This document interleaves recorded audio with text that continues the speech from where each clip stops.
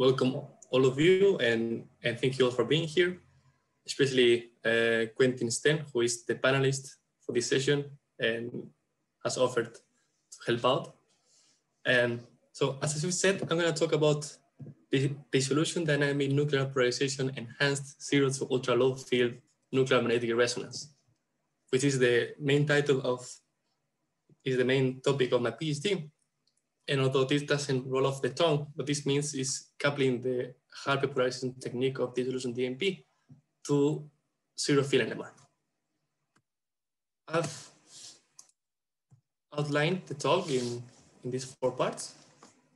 So in these 2 first parts, I'll make a brief review, introduction of the field and some hyperpolarization that are standards at zero field. Then we will have some time for questions. After that, we will dive into the project itself, and then we will talk about paramagnetic relaxation in the context of this project. And we can have some more time for questions as well. So zero-field NMR. Well, since this is an NMR audience, I don't think that I need to convince anyone of how great NMR is and its applications in biology, medicine, and chemistry. But what we can do is consider a typical high-field magnet apparatus and the fact that we need to work with superconducting magnets to values of 10 Tesla. This requires cryogenic temperatures, which can make the setup very heavy and costly. But however, with the advent of benchtop spectrometers, this is starting to change. But in the following slides, I will mention some other advantages that they still persist at getting rid of the magnet altogether. So because of these reasons that I will present, we work we do a strange way of NMR experiments in the absence of magnets. So this is zero-field NMR, which is by no means better or worse than high-field NMR. It's just a complementary tool to it. And since zero-field NMR is not so popular as the high-field cousin, I'd like to mention the difference between these 2 regimes. And I like to think about this if I consider a system of 2 coupled spins, say INS, and one considers that we can get the chemical structure typically in high field with a chemical shift, but there's also another coupling, which is the J coupling I would like to discuss about. It describes the interactions between the 2 coupled spins with each other, mediated with the electron cloud between them, and also the Zeeman term that describes the interaction of each individual spins to the external magnetic field. So the situation that we have in high field is that the Larmor frequency of the individual spins, or the difference of Larmor frequencies, are much greater than the J coupling. And the high field spectrum, for example, if we take proton and carbon, at this field, we will get the Larmor frequency of carbon, let's say at 100 megahertz. And then many megahertz later, we can find the Larmor frequency of proton at 400 megahertz. And we can see a splitting that is due to the J coupling interaction in the orders of hertz, typically, which does not depend on the magnetic field. And this is the reason why it's useful at zero field. However, in the opposite regime, in the regime that we want to talk about today, what we have is that the J coupling interaction is much greater than the difference of Larmor frequencies. And then the splitting of the J line directly is caused by the Zeeman interaction. Furthermore, we can investigate what's the residual field inside of our sample by checking the splitting value. Another difference is how we can address its spin. So here you see that the carbon and proton peaks are very differentiated, so we can address them by applying radio frequencies to the Larmor frequency for each spin. But in zero field regime, all the strings are strongly coupled, so we can only apply DC composite pulses to all of the spins together.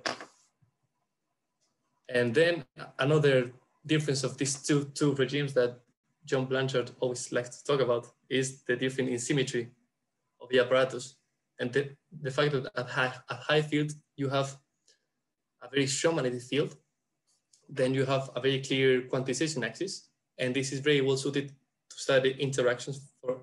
For example, the J interaction that communes with the Hamiltonian that is in the axis of the quantization axis, and zero field, because we have no field, we have no quantization axis, and it is very well suited to study all of the terms of this J Hamiltonian. I would like to emphasize that contrary to high field, in zero field, imagine that we are sensitive along the z-axis. Instead of the magnetization of each spin, the signal is proportional to the beating of the spin I and S at the J coupling frequency. And this will play a big role in the results later on. This is a data that I found that is one of the most simplest way of showing spectra. Here we have formic acid, and we have two coupled spins, carbon and hydrogen, that are coupled with this J frequency. And at zero field, the only thing that we see is a single line at the J coupling. And at a higher field, if we have a residual field inside the sample of 176 nanotesla, then we see the splitting of this J line because of the Zeeman interaction. Another nice advantage of zero field NMR arises when one considers the skin depth of electromagnetic waves through metal. If one takes a metal reactor such as this one and one tries to perform an NMR experience in it, if one, because of this frequency dependence of the condition in metals, it's not possible to go through the metal since the depth is only in the micrometer range. However, if we go to lower frequency, and this was done by Tudari, Kureva, James, and myself, and others, then the depth and length is to millimeter range, and it's possible to observe through metal. Another advantage is that we are less affected by magnetic field inhomogeneity caused by the magnetic susceptibility of the sample. So this causes zero field lines to be very narrow, with typically millihertz line width, and even some millihertz being demonstrated in some aromatic compounds.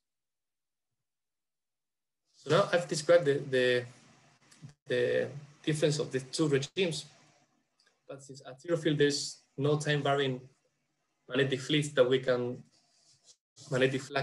can detect with inductive pickup coils, one can ask herself or himself, how on earth can we take the measurement? And we do this, we measure the signal coming from the molecules by using atoms in close proximity. And because we use atoms to detect magnetic field, this is rightfully called atomic magnetometer. And this works in the following way. Imagine that we have an ensemble of alkali atoms.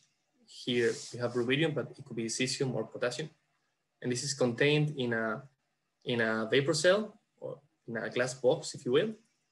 If now we shine a laser light with circularly polarized light, we pump the electrons of the rubidium so that we have created a net magnetization pointing in a particular direction. If now we shine another laser, typically in the transversal axis, this time not with circular, but with linearly polarized light, then in the absence of any signal, of any magnetic field, this light passes through unchanged. The angle of the linearly polarized light has not changed, and we see nothing. However, if we have our sample nearby, or any field for that matter, then this field causes a light atom interaction in such a way that this linear light gets a tilt. This is called the magneto-optical rotation effect. And this angle of rotation is proportional to the magnetic field. So by doing polarimetry, by measuring the polarization of the light that goes out of the rubidium, we are able to see the signal. And this is how a typical ZULF NMR spectrometer is. These rubidium atoms are here inside this vapor cell. Here we have a magnetic shield that together with some shielding coils, can bring the field down to the sub-nanotesla region. And well, here we do a little trick. So it's not quite zero field at this moment, but we'll get to it, in which we pre-polarize the sample at 2 Tesla. However, we then shadow the sample down to the zero field region, and this is where the magic happens. And we apply pulses with these Helmholtz coils on the sample that will create a coherence, will give a signal. It will change the angle of polarization of this linear light. We will measure this angle, and that's how we take the measure. This was a brief introduction of zero field NMR, but as Asif has said, there is an excellent talk in this same seminar series by John Blanchard, a very long talk, I have to add. And I recommend that you guys check it out if you're more interested. Okay, now I will give a brief comments and review on techniques that have been used for hyperpolarization at zero field. Well, this method of pre-polarizing the sample and then shooting it down to zero field is not so efficient.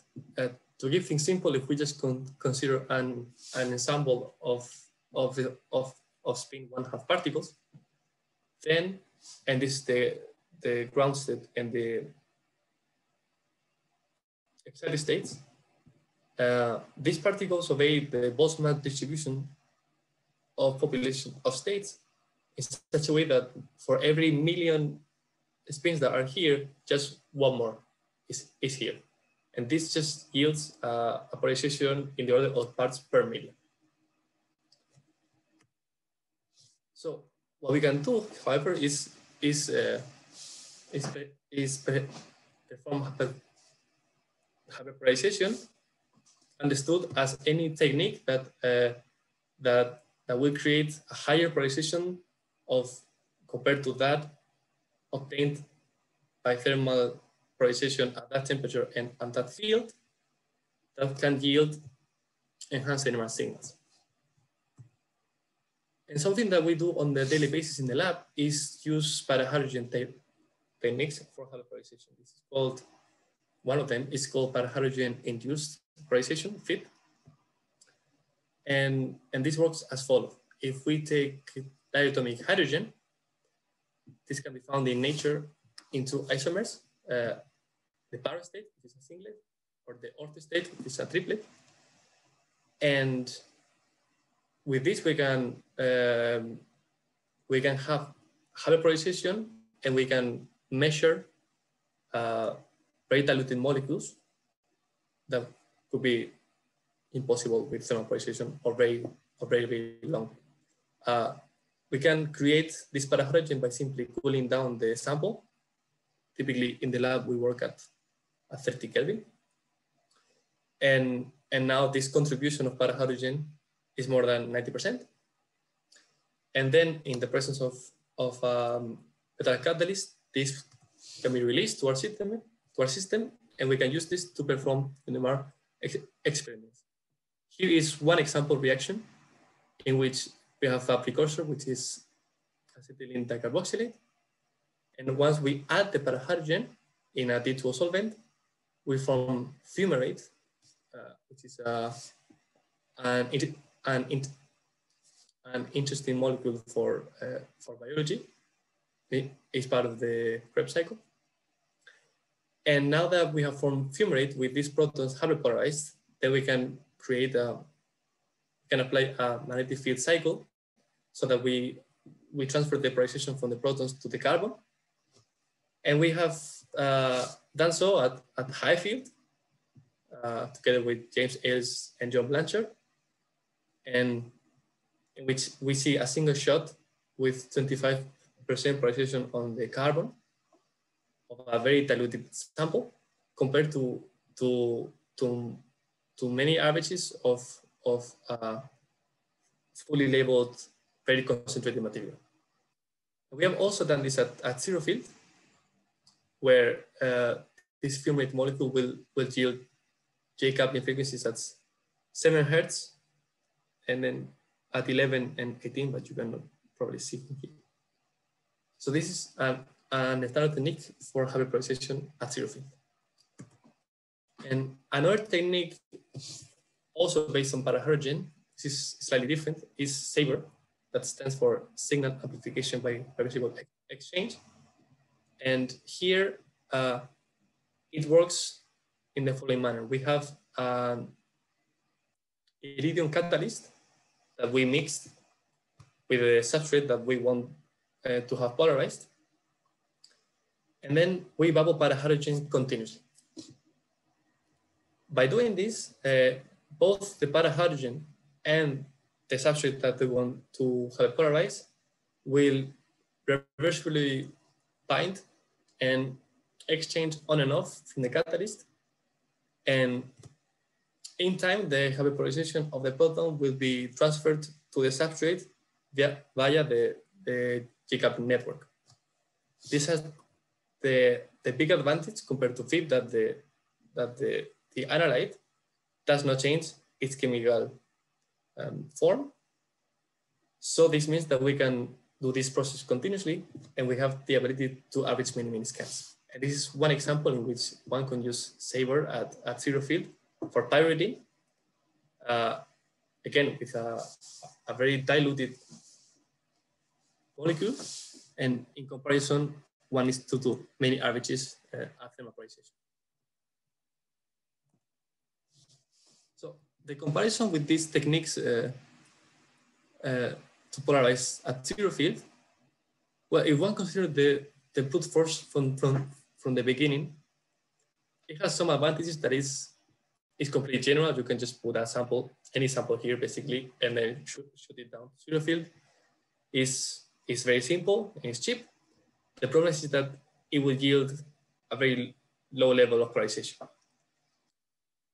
However, in the parahydrogen will be also relatively simple, cheap, and can yield a very high level of polarization for carbon and proton, for example. And the problem with these techniques based on parahydrogen is that they are very chemically specific. So the FIB reaction only works for a handful of molecules, and for SABRE, one needs to make sure that the substrate can couple to the catalyst. So because of this, the goal of our project was to investigate a broader hyperpolarization technique for zero-field NMR, and you guessed it, is dissolution DNP. So at the core of DNP are the electrons. Here in this project, we work with a monoarticle called tempo that are the source for free electrons. And it turns out that it's very simple to hyperpolarize the electron. One just needs to put the sample at a high field and low temperature. And because of the high denominator ratio of the electrons, which is more than 600 times that of the protons, then we can get almost unity polarization on the electrons. Now we can shine microwave irradiation to the electrons, and the polarization can be transferred from the electrons to the nuclei. This is there are some famous DNP mechanisms by which this happens, like solid effect, and then with more number of electrons, you can get cross effects and thermal mixing. But here, I will just comment very briefly on solid effect in which we have a couple the energy levels of an electron in a nucleus, and it will look like this. And then we begin with the electrons at thermal equilibrium. And in solid effect, you can excite either forbidden zero quantum transition for the same sign of denominator ratios, which is in the frequency of the Larmor frequency of the electrons plus the Larmor frequency of the nuclei, or a double quantum. But we can just, for simplicity, keep the zero quantum transition.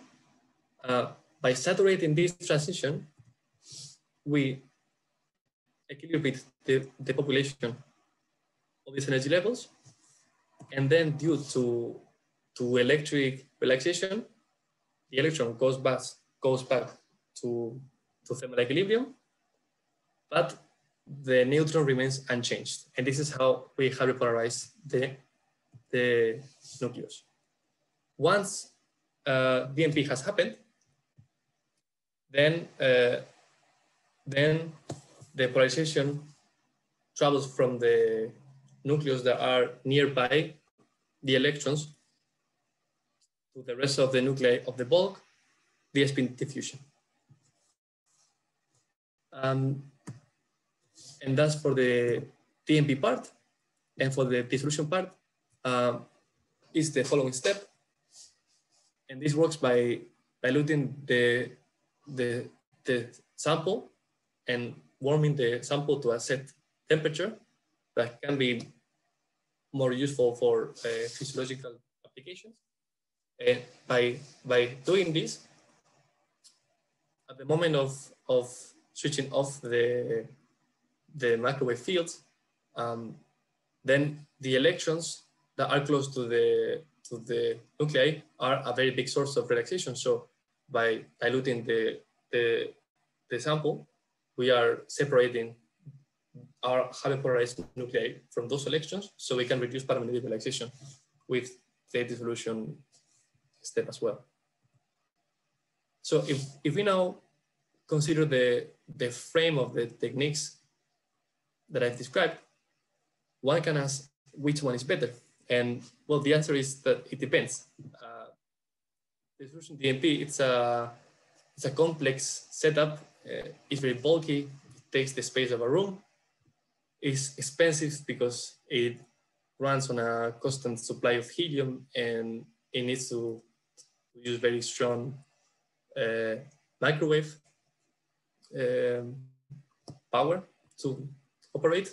But it has the two advantages of being much more general than the para-hydrogen techniques, and we can polarize a very broad range of molecules, while also yielding high levels of polarization.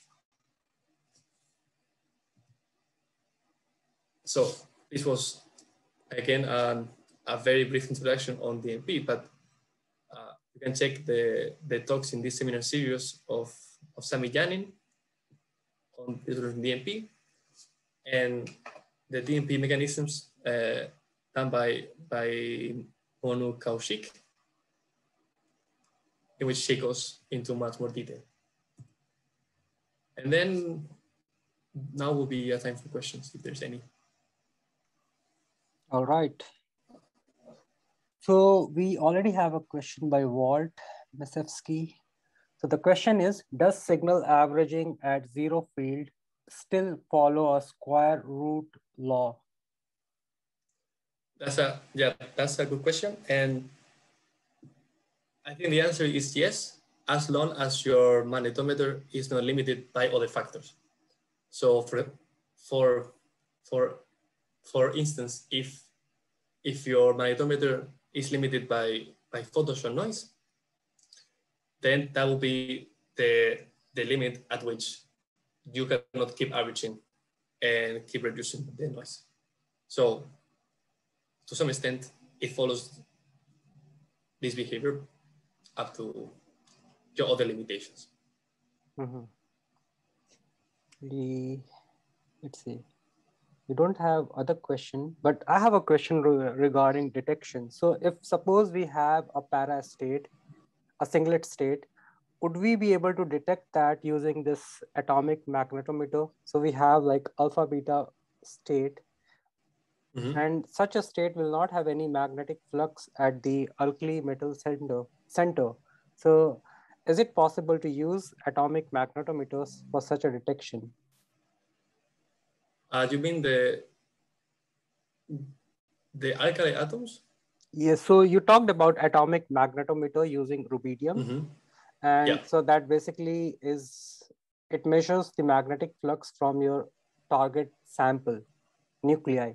But if we have a para target, would that be measurable using this atomic magnetometer?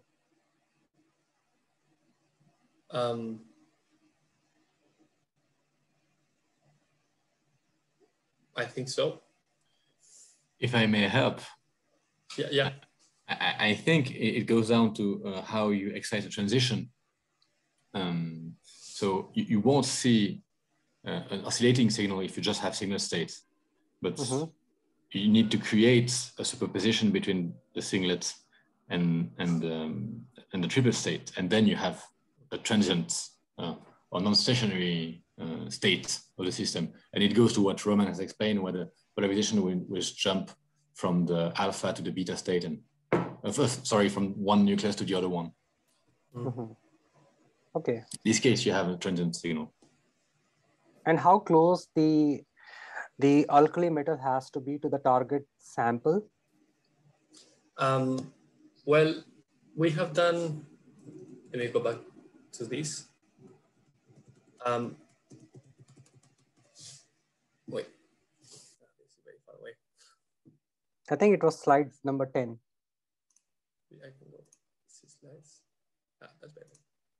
Yeah. So for example, we have performed detection in several ways. Here we have the sample right above the rubidium vapor cell. And in this case, the distance will be around half a millimeter. But we have also have built spectrometers with a magnetometer detecting from the side, and the distance it will be a bit larger, but still in the order of millimeters. And of course, the closer you are, the higher your signal will be. Okay. Yeah. So we don't have any question right now, so I guess you can proceed. Oh, there is another question. In the para-hydrogen fumaric acid experiments, the product can only be used in one NMR scan. Is that right? Sorry, could you repeat the question? So the question, it's a comment and question. So in the para-hydrogen fumaric acid experiments, the product can only be used in one NMR scan. Is that right? In FIP, yes. Yeah, this is correct. This is a a single shot experiment. Yeah. And this is the difference with SABRE. Yeah. But it's interesting to notice that contrary to high-field NMR, you can bubble parahydrogen continuously in the ZULF setup without having line broadening. So it's single shot, but you can repeat it. You rebuild polarization and detect immediately. Okay. So I guess, Roman, you can proceed with your talk. Okay. So I was here. Okay. So now we dive into the project of coupling dissolution DNP to ZULF. And so what we did is we built a portable-ish, I would say, spectrometer, and we put it on wheels. We tried to make it as small as possible, and we took it for a walk from Mainz in Germany to France, Lyon, and here is a funny picture of the wooden shed that we had to build in order to comply with the very harsh laser safety officers there in the lab. And in here, the DNP polarizer will be at the back.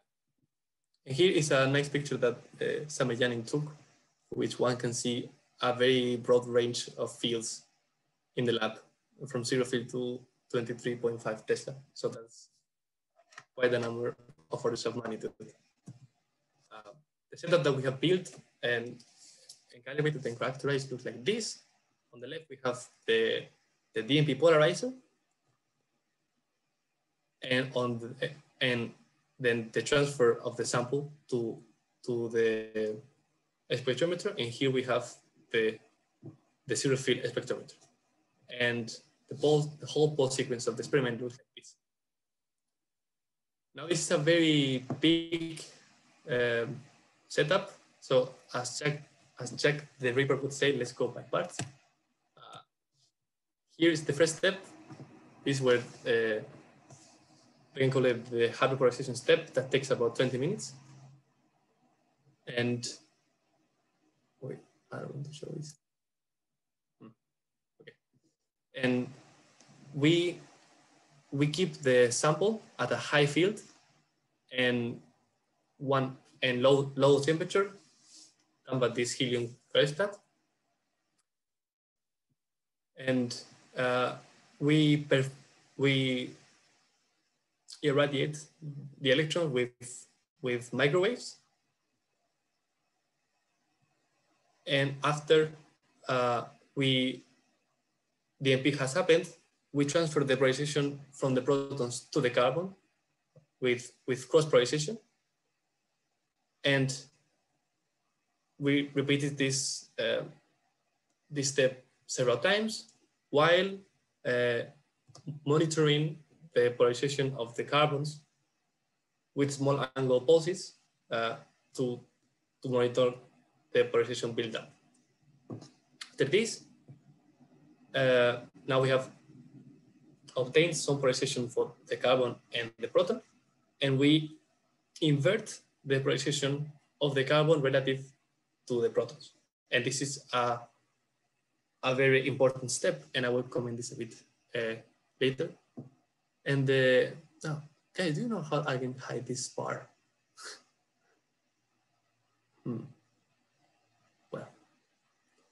here is the step.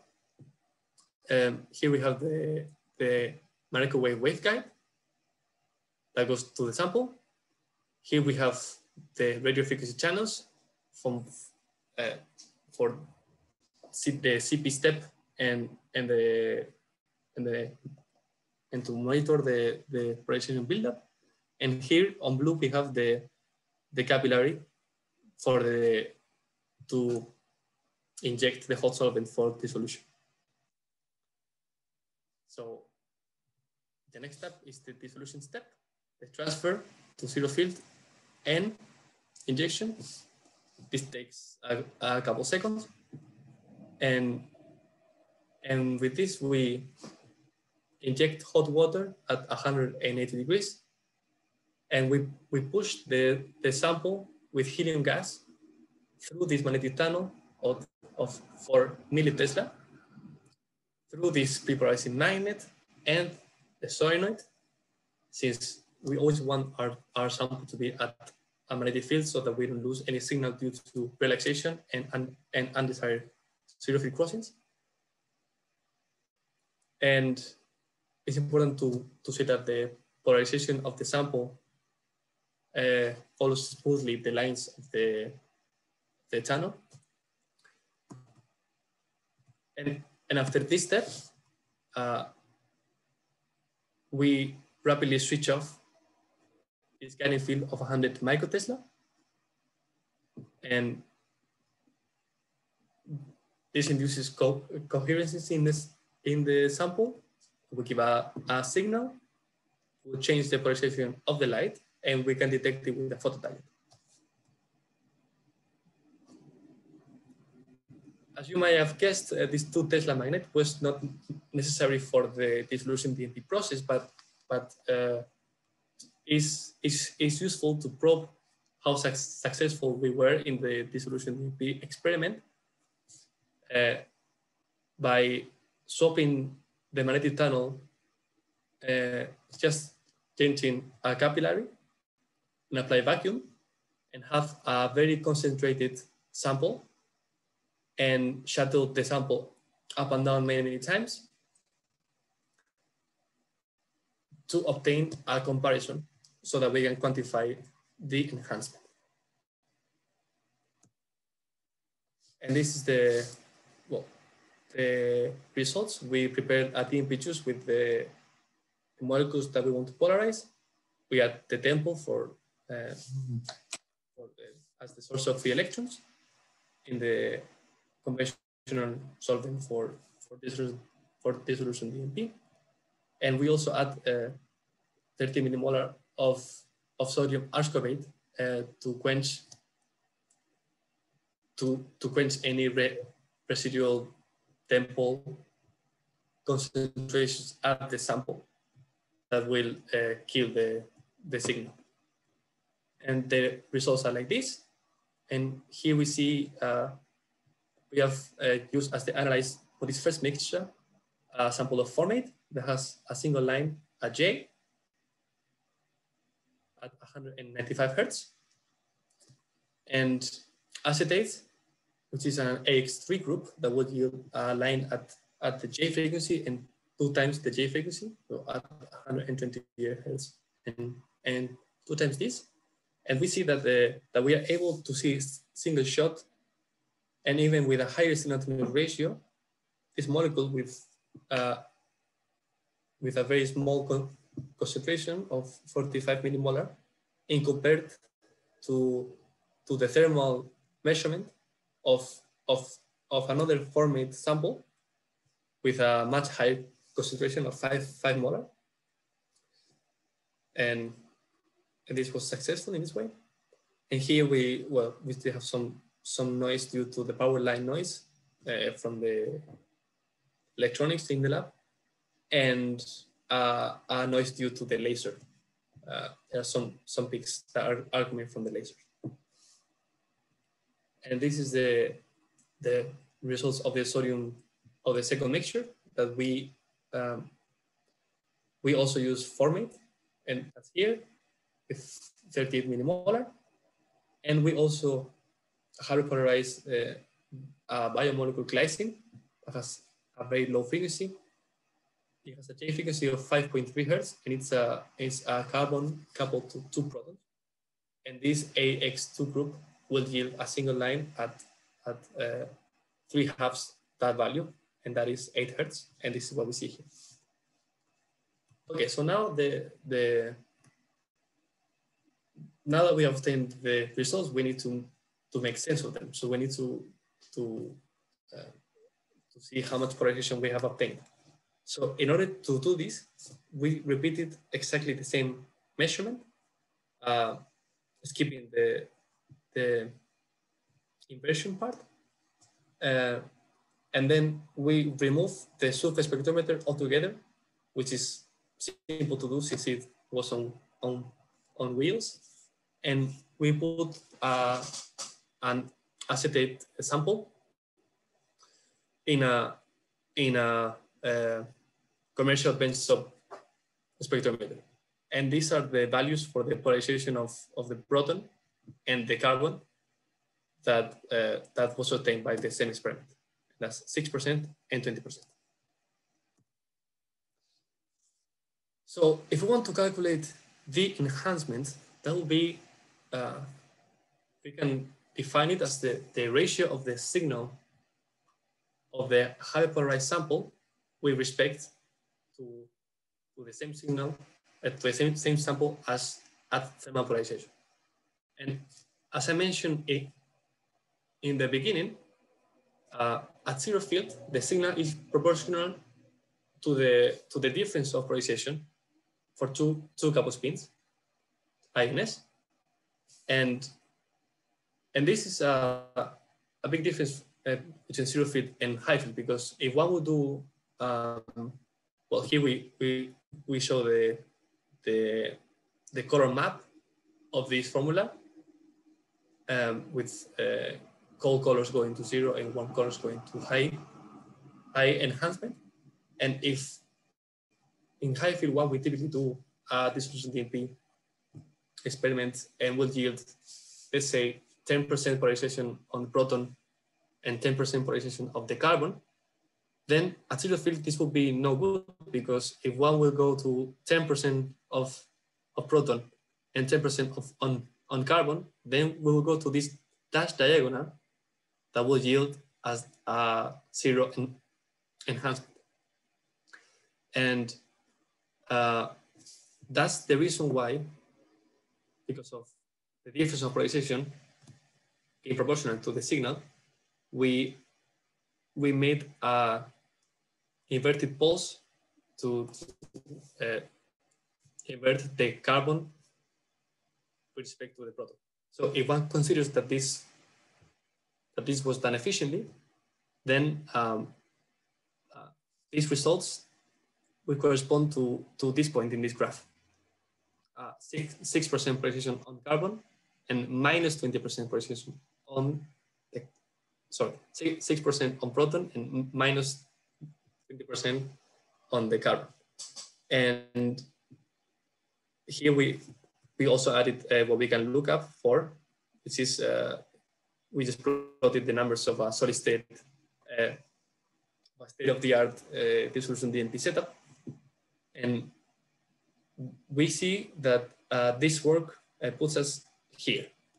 We can no longer represent this by a point, since we cannot distinguish the individual contributions of proton and carbon, but just the difference. So we can represent it with a diagonal.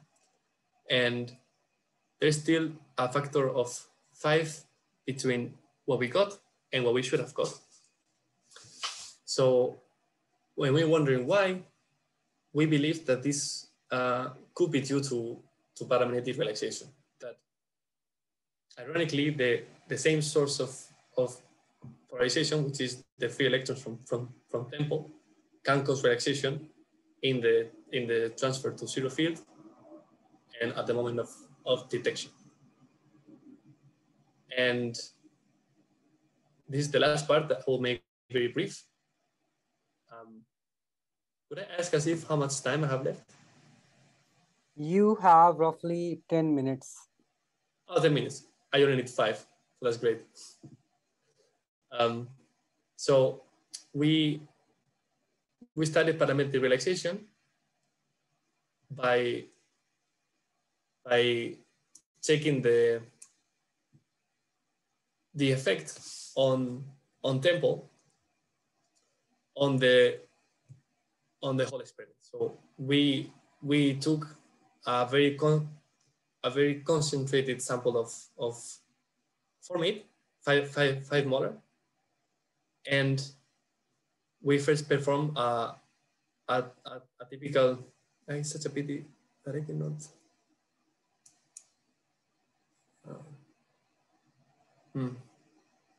This bar is a bit annoying.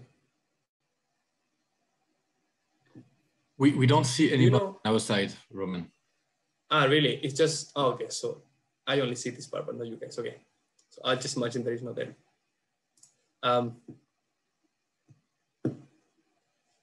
So we have the,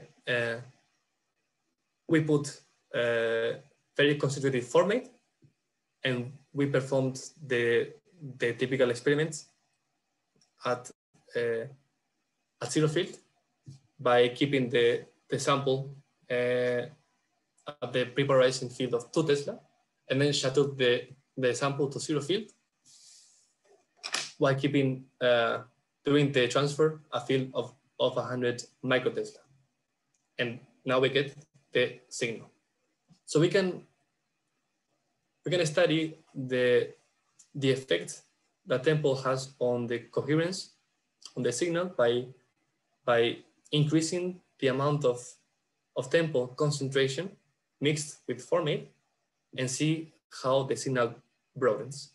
And here we see that the linear broadens linearly with the concentration value. Apart from this, we also studied the paramagnetic polarization of populations in fields that were relevant to our project. One field that is relevant is 100 microtesla, because that's the field in which the sample stays right before detection. So we performed the same experiment as before, but this time we let the sample spend a variable amount of time at this field before rapidly switching it off and detect. And this tau, we can make an indirect measurement of the signal decay and fit it with exponential functions to get a T1 value. And this is what we repeated for several tempo concentrations. And we can see that the rate of T1 at this low field of 100 microtesla is also obeying a linear behavior. The other field that was relevant for us was zero field itself. What happens, how is the relaxation at the field of detection? So for this, we repeated exactly the same experiment as the previous one that I mentioned. However, now the difference is that we went adiabatically to zero field within 50 milliseconds, and this time is long enough so that the spins have time so the populations of the spins have time to follow the eigenstates, and then we allow the sample to be as a variable amount of time at zero field, and then we pulse on the carbon, and we detect the signal. And we see that this also obeys a linear behavior with increasing tempo concentration of the rate of T1 at zero field. So if one takes these measurements all together, one will see that the broadening of the signal due to tempo concentration is about 100 millihertz per millimolar, and the relaxivity of all of these rates is 0.3 seconds to the minus 1 per millimolar. And what does this mean? Well, if one considers the amount of tempo that we would expect after the dissolution, after the dilution, which is around 1 to 2 millimolar, so that would be this yellow point. We can consider that the sample stays 2 seconds at this let's say during the transfer field, the transfer time. We need to wait for the sample to settle down before detection, and this takes about 2 seconds. So by putting these values for tempo, we would see that we would have lost 70% of the signal. And yeah, these studies indicates that the factor 5 that we were missing in the enhancement results could be with something related to paramagnetic relaxation. But we're still investigating this. And that's the end of my talk. And I would just like to finalize with giving special thanks to the team in Mainz, at the Helmholtz-Institut, led by Professor Dmitry Budker, and also to thank the team in Lyon, led by Sami Janin, especially Quentin Sten, who is our trusted panelist and the main collaborator in this project.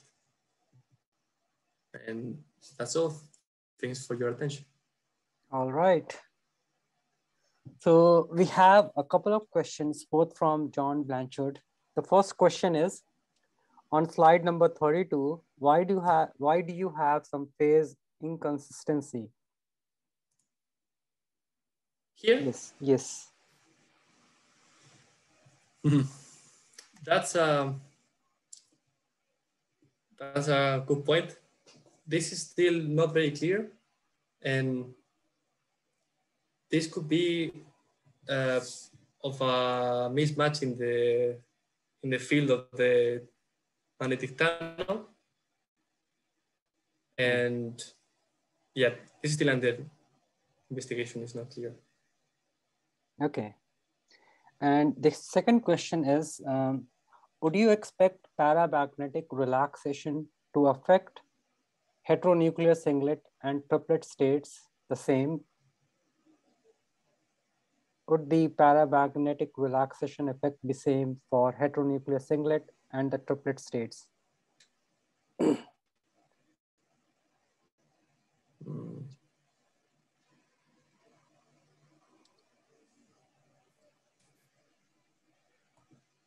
That's a tough one.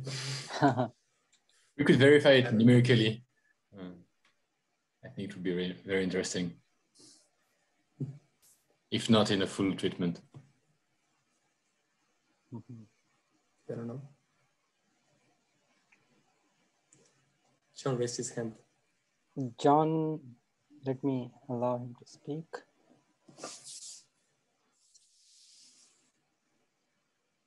Yes, John, you can talk now.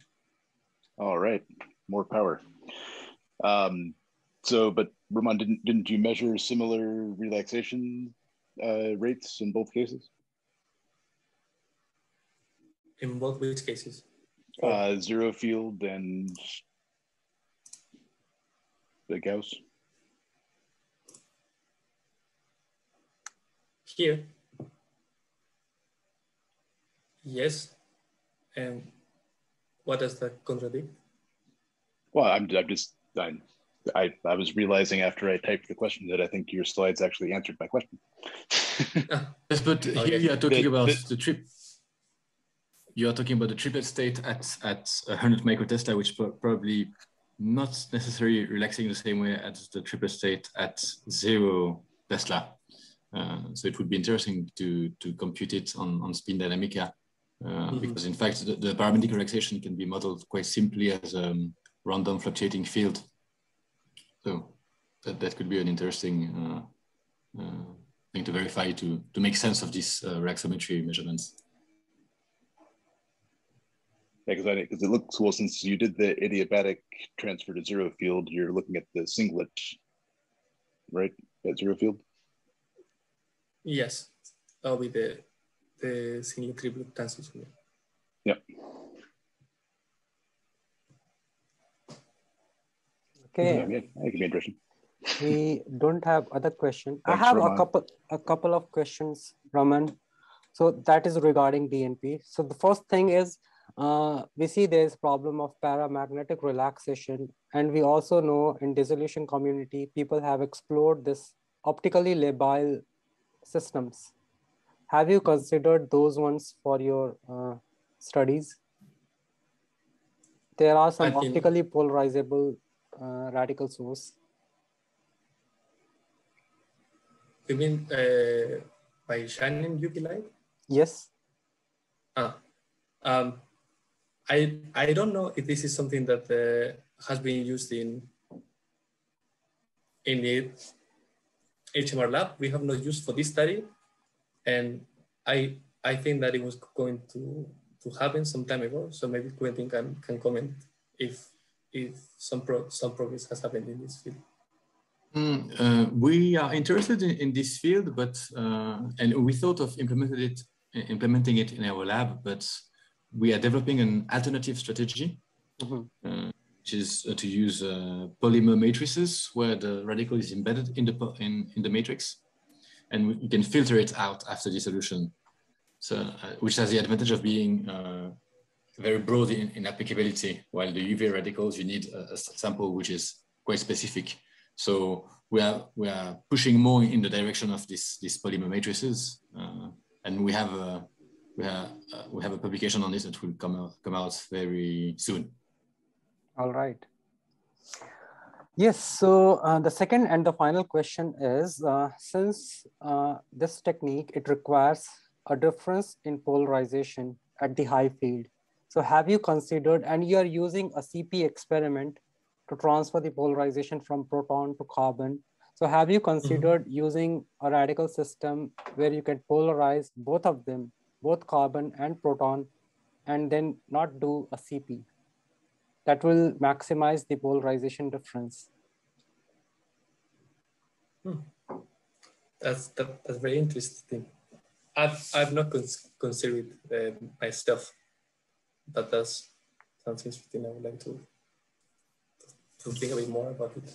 You know, as Roman has said, we do several cross-polarization steps, not only one.